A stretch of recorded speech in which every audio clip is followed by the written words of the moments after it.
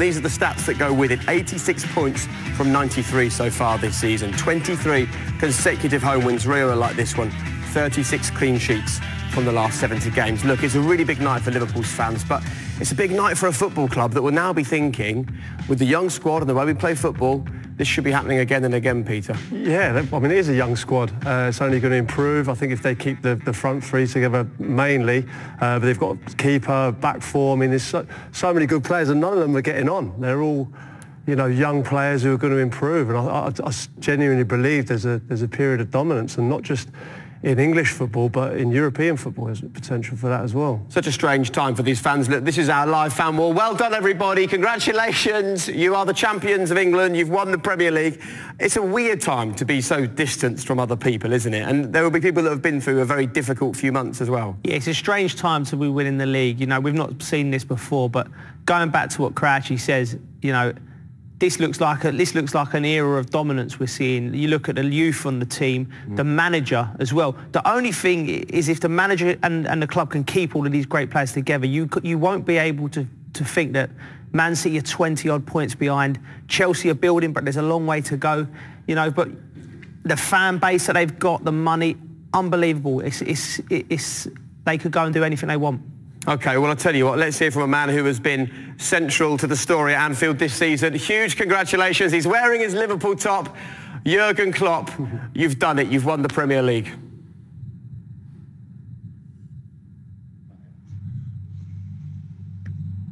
Oh, he can't hear. And after that great build-up, he can't hear us. Jurgen, listen, we'll try and sort out the sound in just a couple of moments. Please stay there. We'll come back to you in just a second. The fans obviously can hear us. They've already got smiles on their faces. A little mention, really, for Jurgen, I think, before we speak to him, just the difference and the impact that he's made. Yeah, he said when he walked in his first press conference along the lines of it's not important about how people talk about you when you come here. It's important how they talk about you when they leave. And I think he's now put down Champions League, Premier League now after 30 years. This guy, no matter when he walks out now, he's a hero, he's a god in the eyes of these Liverpool fans. And what he's created, other than a great squad and a team that are relentless, is a culture at that football club now that seems sustainable, something that's going to be durable and long-term. And that's what Liverpool have been searching for all these years, after a long period of dominance with the likes of Kenny Dalglish and his era. So this is great times I'm seeing definitely coming for this club. I think that the hardest thing in football seems to be recruitment in this day and age, and their recruitment has been spot on. And not just that, the improvement of the players that have gone there. I think they've bought the right players, the right types of characters, and they've improved in every few months that you've seen them. And players going to levels that you never expected. I mean, we saw Salah at Chelsea, not the same player. I think Mane's gone to a new level now, and so many of them have improved. And I think that's down to Jurgen Klopp. But I think the team behind the recruitment deserve a hell of a lot of praise as well. I think you hit the nail on the head when you talk about culture. Because when he come to the club, Liverpool obviously hadn't won anything for a long time, and he come in and he looks like he leads from the front. Everything that all great managers, I believe, the team play in there with their identity of their manager. And he went straight away, started talking about the rock and roll football, the high press, and was like, well, what's this? Because at the era we was used to thinking about Barcelona and tiki-taka and can you play? And they just went back to basics, and he built from the back. He got the right players in at the right time, like Crouchy said. Recruiting was unbelievable. And, he's a phenomenal manager, And, if he decides to stick around at Liverpool for the next 5 years, then they're going to be massively difficult to get off that perch. I think also as well is they've done it a lot different to a lot of other teams. When other teams have been trying to get success, they bought superstars. Yeah. To fix things, they've trying to buy big names who are that current superstars at that time. He hasn't done. I don't know a superstar that he's actually bought. He's bought players that he can build, like Crouchy said. You see Van Dijk, it wasn't a finished article. As you see, he's a great player. He's come and gone on to a new level. Alisson, he wasn't really someone we were saying was the best goalkeeper in the world at the time. Big money, but they've gone on and created great things. The front three, what we all saw potential was good players who can they go on to different levels, and now the best three arguably in the world. So That goes down to great coaching, great culture, a great structure to work from. The foundations at the club there are impeccable at the moment. And again, these fans you can see here on this wall are all celebrating now, but I don't think this is going to be the last time they celebrate like this. I think we've got to remember as well, Man City are one of the greatest teams we've ever seen in the Premier League. Like really, obviously, as we saw tonight, defensively there's a lot of work to be done. But going forward, I don't think we've seen much better, you know. So for Liverpool to be 20-odd points ahead of them and to win the league at this early stage, that just shows the magnitude of what they've achieved this season. And I think when you talk about points on the board or you talk about improving individuals, those are kind of tangible things that we can understand, right? What isn't tangible is how you create a culture, how you create a relentlessness and a belief among your players. And to just miss out on the Champions League and win it the next season tells you something. To just win out on the Premier League and win it the next season tells you something else. Yeah, I was just going to say that. I think the character that this squad have is shown in the downtimes. When you aren't successful, when you lose, and the way that they lost, the Champions League final, some big mistakes, etc. But losing the league last time as well. Any other season they win that league. So the disappointment there, and then it's down to the coaching staff and the big leaders in that change room to come to the fore and galvanise people and give people that belief. And again, it goes back to, we have a process here, trust it, believe in me as a manager, follow. And that's what they do. And all the great managers you see, the players stand behind that man, heads down, just follow him. Happened in my year at United, you see it with all of them, the Mourinho. These guys have that kind of something about them, that aura, that they get people to come behind them and just follow because they believe, they trust in that process what the managers have put down. You're doing a great job standing there praising Liverpool, by the way. How is this for you? Listen, you've got to respect when a team do what they've done, 28 wins out of 31 games, you can't not sit here and praise that. And as much as I'm Manchester United, Liverpool have to get that respect given what they've done. Love that. I want to talk to the two of you. As two men have pulled on that red jersey and run out there as Liverpool players at Anfield. How much of a difference will it make to the club and particularly to these fans that kind of constant conversation about they've not won the title since 1990 is now gone? It almost feels like a fresh start, doesn't it? Yeah, definitely. I mean, it's a fantastic club to play for. Personally, it didn't go very well for me there, but, you know, the fans were a different class. You know, the best atmosphere I've experienced in a game was actually going there as a Chelsea player to play. You know, it's an unbelievable place. The city lives and breathes football, and it was a big anchor they had at the club. 30 years without a title.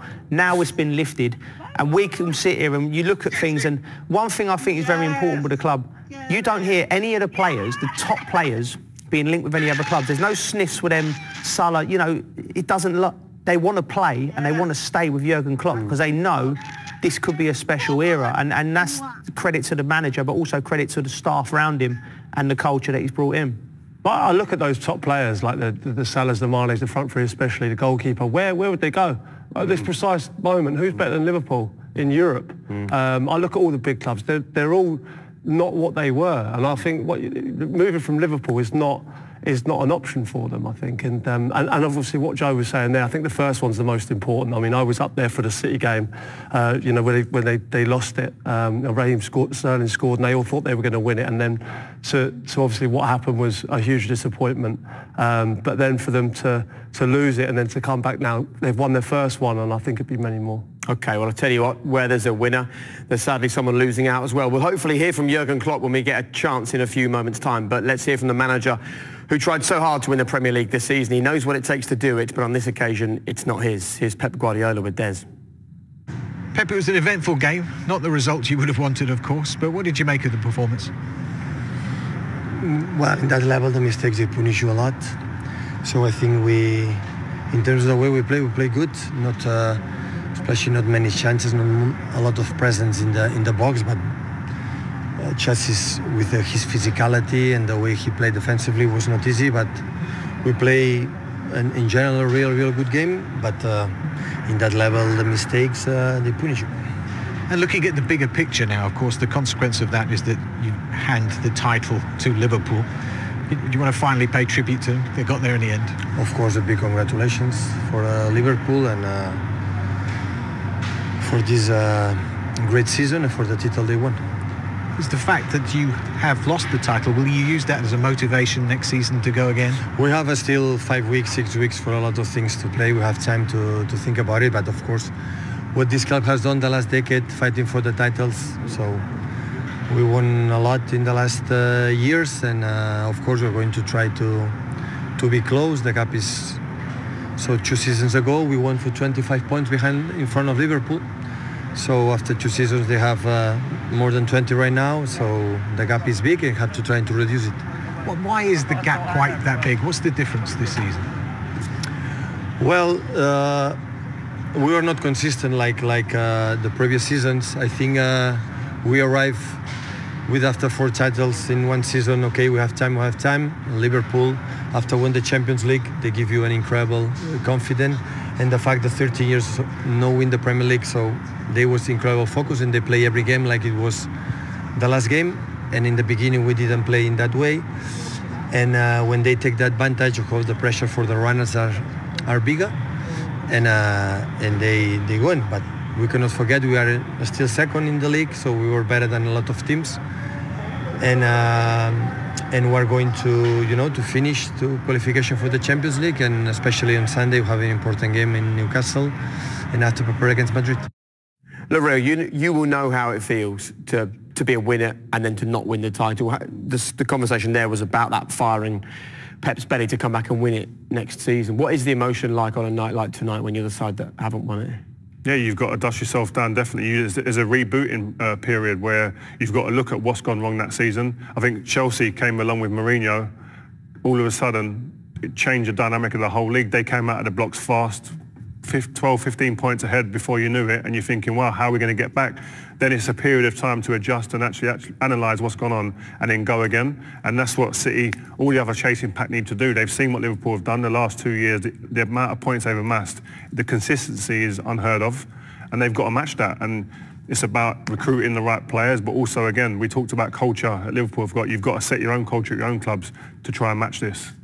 It's important you don't try and copy the template. You've got to see what's beyond Liverpool. And Rio said, and then Man United come back against Chelsea and Ronaldo emerged, Tevez, Rooney, and that was probably the best team I've played against in the Premier League, that team. Then it took us 3 years to get back. And there was lots of mistakes in recruitment in them 3 years. We didn't get the right players sort of upset the dressing room. And then we finally got it back in 2010. But then Man City were emerging, and then another threat comes along. So you can't try and emulate them. You've got to, as a club, try and find your way and get the right players through the door. It's going to be interesting, isn't it, next season with an improving Manchester United and improving Chelsea, City wound. Rio again, just your era I spoke about before were a great era. They dominated for many years. Do you see any similarities between the way the club's building itself now to in your era? Yeah, obviously it's building at a far quicker rate now off the pitch than what it was when we were playing. It's gone huge commercially now, the football clubs. But for me, I think both teams are both dressing rooms are the same as what it was when we were playing. There's no arrogance in there, there's no big heads, there's nobody Jack the Lad, I think they're bigger or better than anybody else.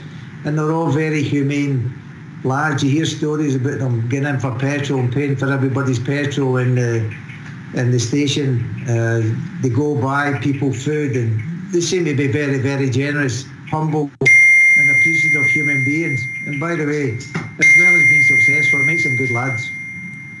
Listen, Kenny, apart from replying to many text messages over the next couple of hours, how are you gonna celebrate in the Dalglish household this evening? Well, I remember Bob Paisley said once after the European Cup win in Rome, he said he never had a drink, he just wanted to get drunk and remember the occasion, and he get drunk in the atmosphere. Bob, I never took your advice, I'm sorry. I love it. There you go. The champagne has been opened in the Dalglish household. Come on, take a sip for us, Kenny. And listen, with your scarf on and the champagne in hand, I know it's been a long wait. We know how much you love the city, how much you love the football club, and it's a special night for Liverpool, and you enjoy it, all right? And thank you very much. And Jurgen, all the lads, absolutely fantastic. Thank you for all the memories, and I hope there's more to come. Enjoy your all champagne. Oh, what a legend, what a hero. Kenny, thank you very much. There you go, Kenny Dalglish. Who better to speak to, first of all? And you get on your phone now. You've got a lot of messages to reply to. Right, let's... What a season so far. You know, we've been incredible to be part of this group of players, to be part of this, journey that I started with when I joined the club is incredible. I'm very proud to call myself a Premier League winner as well. I'm interested to know what your emotions are tonight, because sometimes teams will win the title on the final day with the final kick, as we saw a few seasons ago with City, but you've got such a lead, and if it didn't happen tonight, we kind of all knew it was going to happen. So what were your emotions like watching the game, if indeed you did watch it? Yeah, of course I watched it. First of all. But obviously it was a great first goal from Chelsea, and obviously then, I think the game, I don't watch too many games, but the game felt like it was taking ages. It was just like never ended. And obviously when the free kick went in from Kevin, what obviously unbelievable goal again. I was getting more nervous. I've never been that nervous in a while. But yeah, after that, it was just celebration time, and we all enjoyed it. We all proud of each other, and just amazing. And the feeling is, can't really describe it, to be honest. Hi Virgil, it's Rio here. Congratulations, firstly, man. But when you signed for Liverpool, did you envisage it being this quick? The success coming to you guys this quick? Obviously, Liverpool were a very good team at that time, but yourself and Alisson signing. There they are. Lads, congratulations to all of you.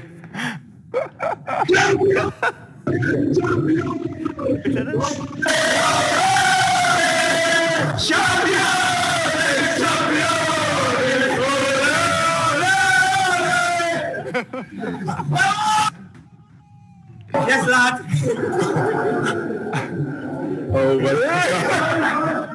Come on, listen, you can have a drink. You can have a drink on air, it's no problem. Guys, you're still there? Yeah. We're still here, yeah. No, I was saying, did you see it changing that quick, Virgil? Did you see the success coming as quick as it has done for you guys?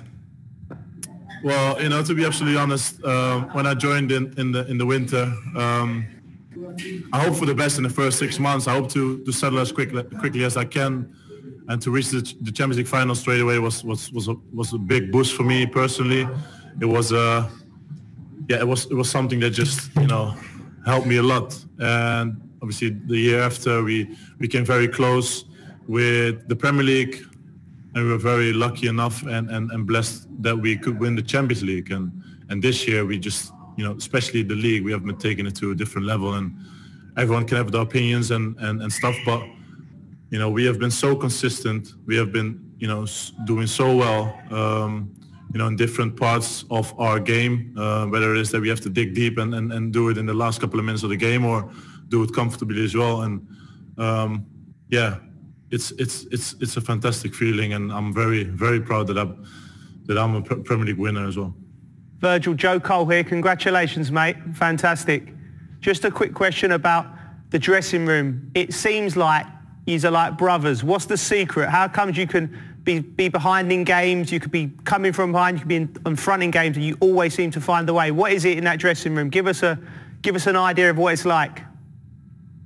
Well, I think from the moment I've joined, I've felt that the manager especially have put in, a mentality that everyone is, we all one team. So it's part of, everyone is part of it. So whether it is the people that work at Melwood, the people that work in the stadium, all the players, of course, and everyone else, we all on the same boat, and we all want the same thing. We want the same success, and everyone knows that the least we can do in games is to work hard and give everything that we have and got. And whether there's enough to win the game, we'll see. But that's the least we can do, and I think we all know that we all want to do it for each other. And obviously, outside of the pitch, to have a bond like we have is outstanding as well. Virgil Crouch here. Congratulations again, mate. Just one quick one. Could you send me the address of that party, please, mate? I'll be round. Hendo's coming now. Hendo, the big skipper, is coming now. He's the main man. He's here. Well, let's have a word with him. Listen, Virgil, we'll let you go and have a drink, mate. You've earned one. Congratulations. Well done to you. Thank you very much. And we will we'll swap out Virgil for Jordan. Big man here. What? Yeah, you forgot your drink? Sorry. Don't forget your drink. Champions. Well done. Who's having that, by the way? Just, you're on live. Hello, Jordan. That's taken you by surprise. Listen, mate, congratulations. Well done. We need to know which Liverpool squad member is brave enough to let everyone round their house. Sorry, I didn't quite hear that. Who's brave enough to let all the players round to their house for a night out? We're not in the house. I'm not sure. I don't think I can give the location just in case thousands of people turn up. No, listen, definitely do not give the location. How's the party going? How are you feeling? Well done. Just saying, well done, congratulations. How does it feel? Thanks very much. It's an amazing feeling, you know. I haven't wanted to speak about it for a long time. You know, you keep trying to get us to talk about it, but I've never wanted to speak about it. But now we've finally done it, you know, finally over the line. It's just an amazing feeling. I'm so just proud to be a part of it, you know, with these bunch of lads, the staff, this football club, you know, it's just so special to be a part of. And just lost for words at the minute, to be honest. Yeah, I spoke to you the other day, Jordan, just to say congratulations again, but you didn't want to chat about it, as you said here. But I want to talk to you about the manager. We spoke about the players with Virgil, but I want to speak about the manager and his influence on you as a group. How's that been? Yeah, the manager's been... I said I've just done an interview there, and I said it last year after Champions League final that this wouldn't be possible without the manager, you know. The day one when he came in, what he's done inside the club, outside the club, players that were already here, the players that he's brought in, and what he's done on this journey so far has been incredible, you know, and it's just been a joy to be a part of it. And I hope we stay hungry. I know we will. We want more. We want to keep going, and we'll hope this journey can last for a lot longer. Jordan, Joe Cole here, mate. Congratulations. Well done. Thanks, mate. Thank you. I know you said you didn't want to talk about it, but we thought that it was done in December. When did you think? When did you think in your heart we've got this in the bag? Was there a particular game? You know what it is, Joel. Honestly, like it is pretty cliche every time I come on the screen after a game and I say, listen, we're taking each game at a time. We never get ahead of ourselves, and that was honestly the mentality. You know, I never ever wanted to think about the end goal. I never wanted to think about what would happen if we did win or we didn't win a certain game or lose a certain game. It was the focus was solely on the next game, you know. And even to this point now, I never thought of once of what may or may not happen. Of course, when we had the lockdown, that changed a little bit because I had a lot of time to think, and we weren't training and we weren't playing, so that made it more difficult. But you just got to stay focused, stay positive, and just pray that you get back training when everything was safe to do so, and play the games and finish the season off, because I knew if we'd done that, then we're in a great position to go and finish it off. So, I'm just delighted to be able to speak about it now and like I say, get over the line and finally win the Premier League. I know it's lovely to have an evening with all the lads there. Have you had a chance to speak to your family yet? Because I guess, you know, for parents and things, it's about remembering all those hours of driving you to games of football, standing in the pouring rain, watching you playing youth team, and now here they are looking at their son as a Premier League winner. Yeah, I managed to speak to my mum and dad, obviously, which was, emotional for them, of course. And again, like you see, everything they've done for me since I've been a kid, you know, and what they've been through themselves and helped me come through is I can never repay them for what they've done for me, you know, and to the position I'm in now. So yeah, it was nice to speak to them so shortly after the final whistle, and I'm sure I'll speak to them in a bit more depth tomorrow. Jordan Crouchy, well done again, mate. Superb. Just wondered, for the rest of the season now, what's the mentality? It must be so hard once you've won the league to go on and finish strongly. But there are so many records you can still break. Yeah, that's it. You know, I mean, tonight is all about enjoying it and celebrating, of course. But after that, I know what the lads are like, and I know what the manager's like, and we want to go and win every game again. You know, from now till the end of the season, we'll want to go in each game and try to win. You know, and we want to give everything. We've got a tough game next in Man City. You can see how good they've been through the course of the season, even after lockdown when they've come back, how good they've been. So it's a tough game. But for us, we want to finish the season strongly. We want to win as many games as possible. And hopefully, yeah, like you say, then that takes us into the records and breaking even more records. So there's still a lot to play for us to be able to do that. Hi Jordan, it's Rio again here. You know, with the coronavirus that's been around the last few months, meaning that obviously social distancing and fans not being able to be in the stadiums, etc., and enjoying this moment with you, does that diminish it a little bit for you, or is it still, listen, the achievement is what it is and you're going to celebrate again, you can delay that celebration? Yeah, the achievement, like you see, it is what it is. I mean, I'd play in the park to be able to win a Premier League. You know, I'd just do anything to be in this position. I'm so grateful and thankful that I'm in this position, you know. So of course it's unfortunate that the fans can't be there with us at this moment in time. So I feel a bit sorry for them because they've waited so long. But I know when they can come back in, we'll definitely do something and have a celebration together. And I'm sure they'll be celebrating now in the houses with the families as well. So yeah, it doesn't take any shine off it whatsoever for us. You know, we've had an amazing season so far and we want to finish it off even better. And then keep going, you know. We don't want to stop now. Like last year drove us on even harder and even better, and we want to do the same after this one. Listen, Jordan, finally, obviously I spend a lot of my time now talking to men who stand in studios rather than stand on football fields, and almost to a man they say to me, I loved my career, but I just wish in those big moments I'd just taken a second to really savour it and really enjoy it. So whatever else happens this evening, before the relentlessness continues, just make sure you all take a moment and just savour what you've achieved. Congratulations. Thank you very much. Well, mate. Take care. Go and get back to the party. Enjoy yourself. Go on. Thank you. See ya. Oh, that'll be fun, right? Yeah, it should be. If he remembers anything tomorrow, it's not been good enough. Right, there you go. Right, plenty more reactions still to come. We are live for another 35, 40 minutes or so, so stay